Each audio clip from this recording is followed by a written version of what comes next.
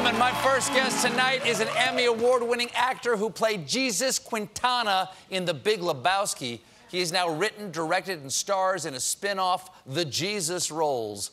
Please welcome back to The Late Show, John Turturro.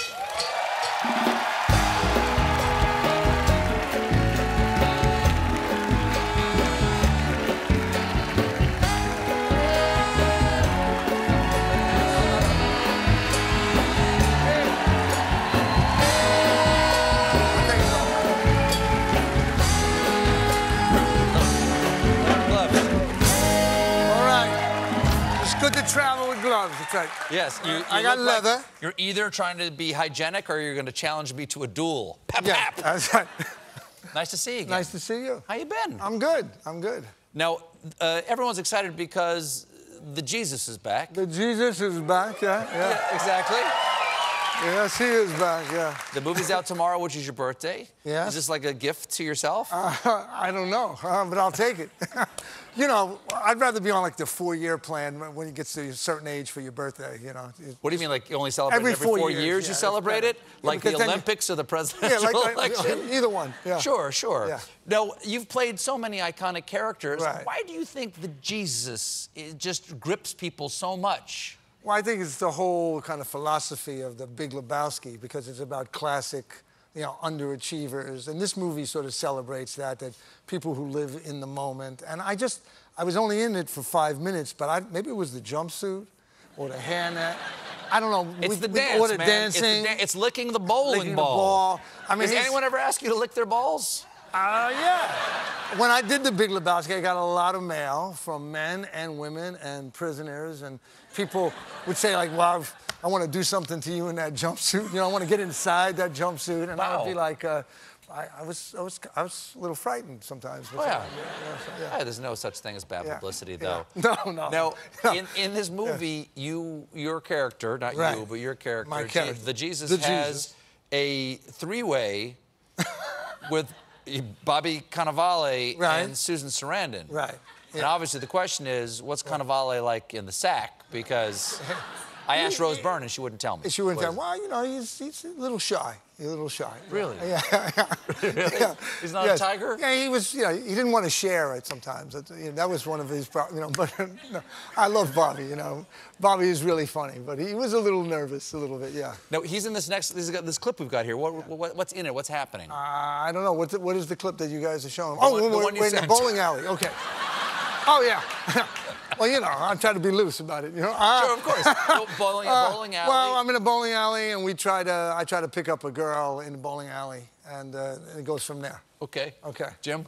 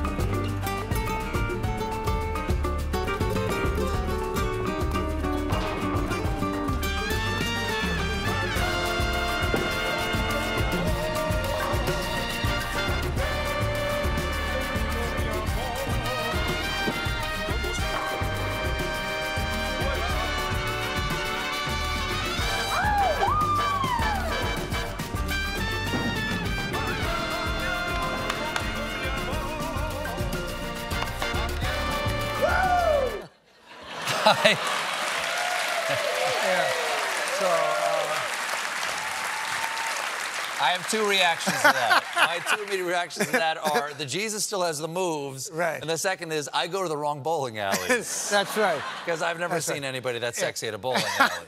Well, it's actually hard to dance in a bowling alley because you're slipping a lot. Because of the shoes, exactly. Yes, because of the shoes. Yeah. And I was doing that dance with my salsa teacher, Idelka, and she's in the movie, and she just kept, you know, reminding me not to step on her feet the whole entire time. She was like, do you do salsa outside of this thing here? Yeah, with her, I do it, yeah. You do it just for fun? Yeah, it's fantastic. Wow. It's fantastic, and it's really hard, and she's a really tough teacher. How long have you been doing this? A couple of years, you know. And, wow. Yeah, and she's always like, you're dancing with me. You're dancing with me. What does that mean? What does that mean? Well, sometimes, you know, you get carried away. And, yes, and you're not taking in your partner. Yeah, and you have to take in your partner because there are so many moves, and she's a great. So you got to be able to respond improvisationally. Well, you're the leader in salsa. You're leading the lady, but I mean, I'm not really leading her. But no. She's way ahead of me. All right, as a great actor and a director yourself, I got to ask you some of the performance of the Democratic candidates, because we're seeing, we're getting to a smaller and smaller cast every time they get up there on stage, but it's getting more and more dramatic. When you see them, like, what do you think of their performances as a performer yourself? Well, I don't think I could ever do that, because first of all, I couldn't be an expert on all these subjects. I think there should be sort of a test. Because they instantly have to know. Yeah, they know, geography, history, science, economics. But you can always tell, like, what they're going to probably say. Like, we were laughing because my wife is reading this book on sleep.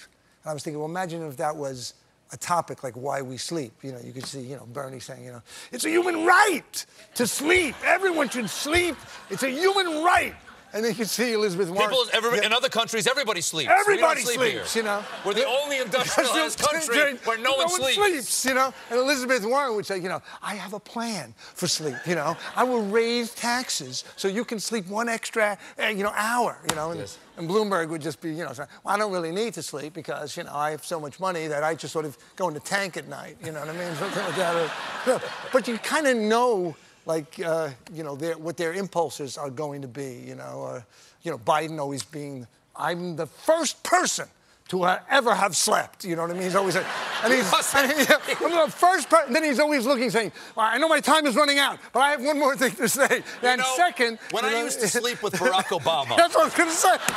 That's what I was going to say. So, yeah. When we slept together, I mean... Okay, separate beds. Here's the interesting thing. I know that. Have you ever spoken to the Obamas about the fact that their first date was to go see Do the Right Thing? Yes, yeah. Okay, which obviously you're in. And I play the racist character in that. So Michelle told me, and Barack both, they said that, that I've been with them since the beginning, and I sort of brought them together. Okay, so, good. No, that's a wonderful thing. Well, in our fractured society right now, is there some other film of yours that you would recommend that we all watch to come together? I would think like Oh Brother, Where Art Thou, probably. Bring everybody together. Sure. That would be. It's going to be on the queue. On the queue. John, lovely to see you again. Thank you so much for being here. Keep up the dancing. All right, thank you. The Jesus Rolls is in theaters tomorrow, and his movie The Plot Against America premieres March 16th on HBO. John Turturro, everybody. We'll be right back with Charlemagne the God.